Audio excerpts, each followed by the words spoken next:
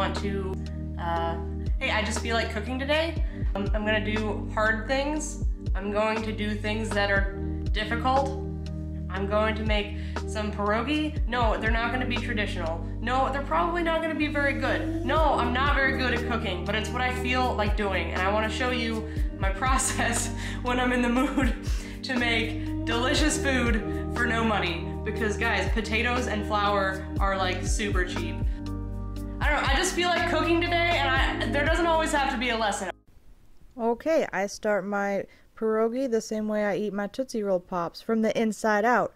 So for the filling, you get your pot of water, throw your potatoes in, make it nice and hot, and then just wander off for a while.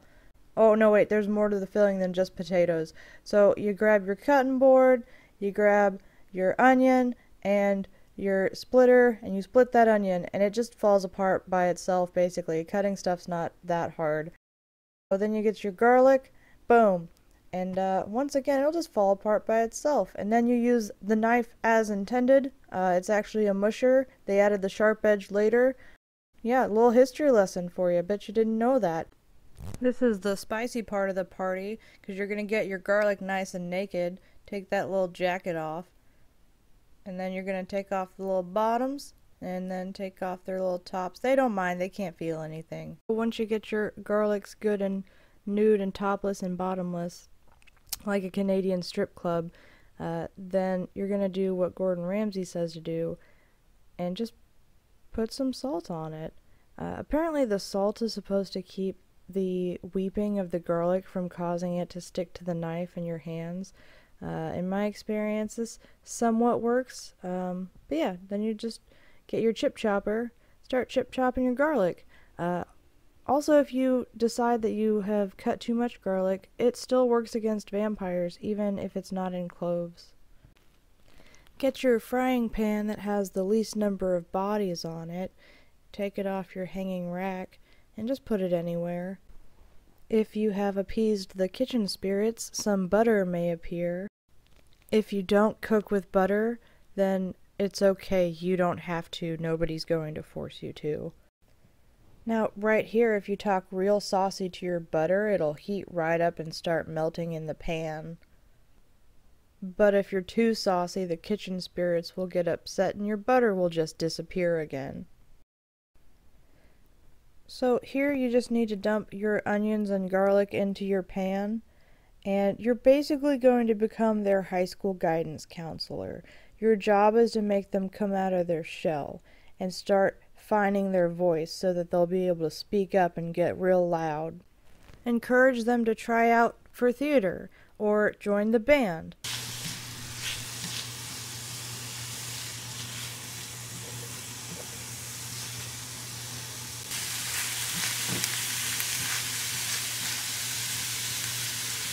And just like your parents, put them aside and then focus on the children who still need development. Yes, I boiled these in their skins. That's just how I learned to make pierogi in the first place. So you take out their water, and then once they're boiled, the skin just comes right off. I use a fork and a knife for this part just because they tend to be really hot. It turns out that game of hot potato is no joke. It's based in fact. So I decided that my potatoes were still a little too wet. I didn't really get all the water out. So in order to do that, if you just put a strainer on top, and then you take it and you shake it really hard, all of the water will come out. Please do not shake water all over yourself, especially if it's just been boiling. I shouldn't have to say this, but obviously you can hurt yourself. So yeah, just poke at it with a fork and a knife until all the skins come off. Once you've got your naked potatoes, you go and grab your potato ricer. If you are afraid of a bunch of little holes, I believe it's called trypophobia, you're not going to want to watch this, especially since trypophobia is aggravated whenever things are coming out of those holes. But for people who are well-adjusted, unlike myself, if you just grab your potato, stick it in your ricer, it's really cool because it works just like a garlic press. You push it down and potato comes out. Disclaimer, potato will not go out unless you put potato in. Potato in, potato out, peepo, as we say in the industry. I found this potato ricer at Goodwill for like $5. It was an insanely, unfairly low price. I can't believe how much I lucked out. Once you're done mushing on your potatoes, you can just wander away for an indeterminate amount of time if you get distracted. No, wait, this is actually time sensitive. I need to come back and finish this because I need the potatoes to be hot for something later on. Once you're done squishing your potatoes, it's time to scrape on your potatoes just to get every last little starchy bit of goodness in the bowl. And then it's time for a family reunion. We're going to bring the onions and the garlic back, and there's going to be some tension because of the neglect that the onions and garlic feel. But they're going to learn to overcome that and not blame their sibling for, the perceived privilege that they had. That's cottage cheese. Traditionally, pierogi's made with farmer's cheese in the middle of it, which you can make. It's just a stovetop soft cheese. I don't make it because I just haven't tried yet, I guess. And then, that's right, cream cheese, or as a certain someone likes to call it, cream cheam. You need the potatoes to be relatively hot because it's going to help the cream cheese incorporate better. And then if you're like me, just don't measure your pepper. Just throw it in there. Throw it in there until you have enough. Throw some salt in there, mix it up, boom, your filling's done. It looks horrible, but we don't have to look at it. It's going in the fridge. Obviously, this is not sponsored, but I do like beeswrap because it's linen that's coated in beeswax and it saves on, plastic. Dump some flour in a bowl next, just an amount, whatever feels good. Then throw some salt in. I can't believe I measured that salt. And then do a little whirligig to incorporate all of your dry stuff. Now it's time for the wets. We got water, we got egg. Are you guys ready to wait an uncomfortably long time for me to figure out my life and crack some eggs? Seriously, I'm terrible at cracking eggs. I thought about putting in a clip of Paul Hollywood cracking eggs because he does it incredibly proficiently and he also manages to make it look sexy. But instead, here's me and my sad egg struggle hands. 2 eggs? What are we, Rockefellers? Alright, this one went worse than the first, probably because the hen that laid this egg was a lot healthier, as you can see from that little bit of, thicker shell right there. But the one thing that I can do is keep shell out of the egg water mixture. That's pretty much the only thing I got going for me. Throw those eggshells wherever. I hear they're good to walk on or something. Next, you jab a fork in there, and you just want to swirl your eggs in water until you get orange juice. You have the choice here to either continue with the recipe or play a hilarious prank on somebody. I forgot to tell you what I was doing. So I'm making the dough for the pierogi because the pierogi is just filling inside of a dough.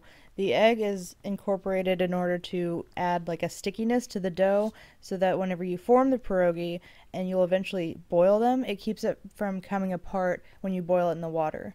Now you're going to slide in your dries, you're going to throw in your wets, and then you put your wets aside, do it a little bit at a time, and then you just kind of stick your hand in there. Anytime I'm making dough, I'm like, what would Paul Hollywood do? He would just stick his hands in there. And then you just start scrounging around like you're a cat who can't stop digging in the litter box. This point is just a little balance between wet and dry. You add your wets, you add some stirs, you add some more wets, you add some more stirs. Eventually you're going to start being able to form a ball of dough. And then I had too many wets, so I just started adding more dries. It's just a fine balance. If you find yourself with something that's too sticky, throw some flour in there. If it's too dry, throw a little bit more water in there. It's a balancing act. It really shouldn't be that stressful. Once your ball is formed, you can turn it out onto a floured surface and start kneading it. I like wine.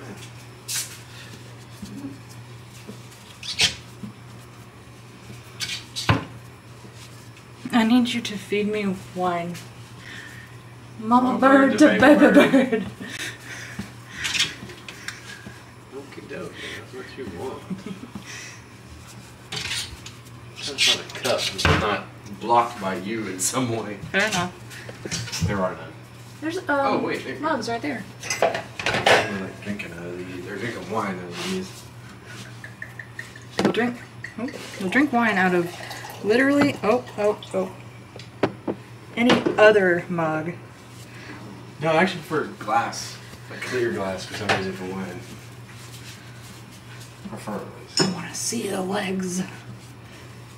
Show me them legs, just. Oh no, that's recording, isn't it? Yeah. No, I've said worse, I'm sure. Alright, so stop flirting around with Jeff and take your portable sandwich assemblers and start mushing on that dough already.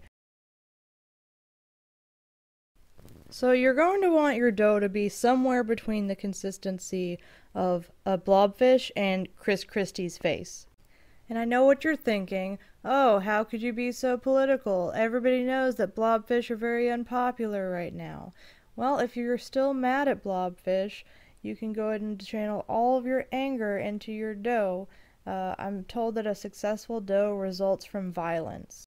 But not like war profiteering, like dough from that kind of violence. I just mean beating up your dough. My dough accidentally turned out to be two conjoined doughs, so I had to surgically separate them. I'm gonna keep the evil one in the basement and put all of my attention into the good half of the dough. So take your clappers and slappers and mush down on it to make it circular so that when you roll it out, it'll hopefully still be somewhat circular. Spoiler alert, mine is never somewhat circular. I'm not great at rolling out dough. It always takes a really weird shape. All of this fancy kitchen equipment I didn't used to have because I couldn't afford it. I used to roll these out with a wine bottle. I was about to say, you mean, yeah, I knew exactly what I was about to say. Roll them out with a wine bottle. That's what I used to do. No, I remember. Yeah. Who prioritizes buying wine over buying a rolling pin? Listen, I got a 2-for-1 wine and rolling pin all in one bottle. You know me, I'm always after a deal. This is probably the most useful life hack that I use on a regular basis. Instead of cutting out circles and then filling it and pressing them shut, you just tuck your filling into the side like a little blankie, and then you just do a little half moon cut around it, and it helps seal the pierogi for you. And then you make little crimpy paw motions to give the little frill edge of the pierogi, and then boom, you've got a pierogi.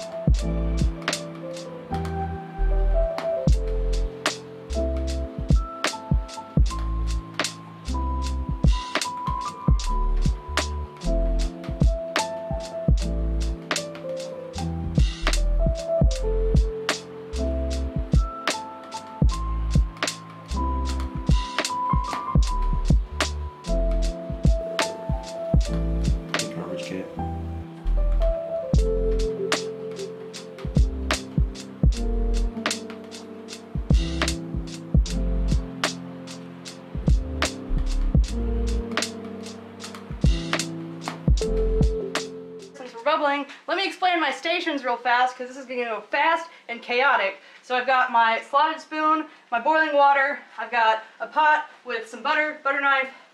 So we're going to boil the pierogi and then I'm going to fry it up in some butter and it's going to be delicious. So I like to do 5 at a time. You just carefully drop them in.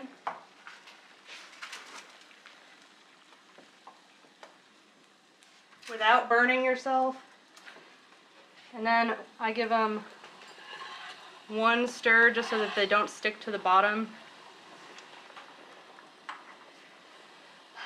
And then you wait until they start, as we say, dancing. While that's getting going, I'm going to heat up slowly a little bit of butter.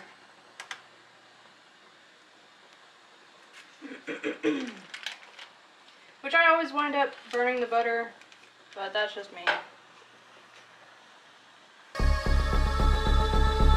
You know, browning butter.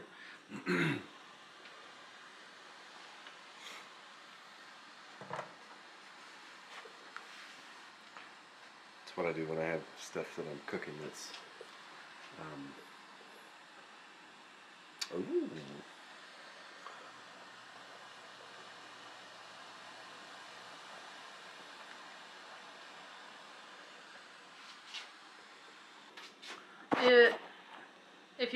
If you've never boiled anything with dough before and you're afraid of them breaking open, I've only ever had 2 of them break open on me, and even then it didn't super ruin anything.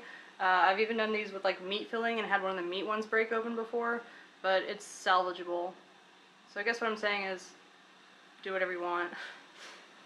I mean, if you do everything with the attitude that like, you do everything with the attitude that it's going to work out, then you're only wrong like half the time, so.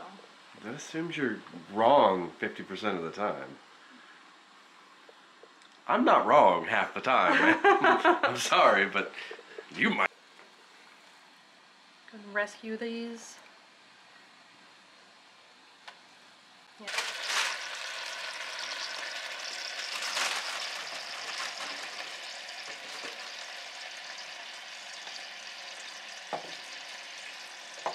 Sound like little bricks because they're frozen.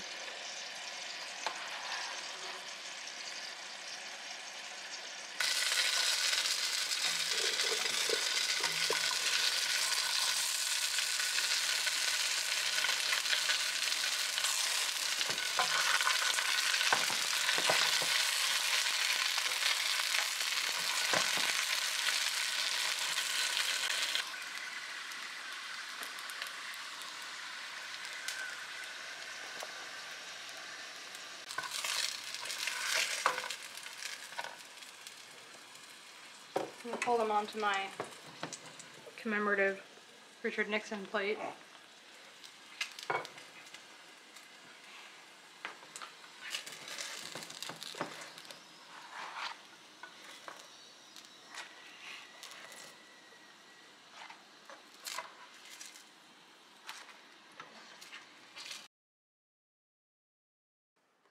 Alright, so that was it. You saw me cooking and you saw some enjoyment of some food. So, I don't know, I'll check in later. Yeah, if you enjoyed this, great, what's wrong with you? If you hated it, I don't know, come back later. I'll do different things. Yeah, okay, bye.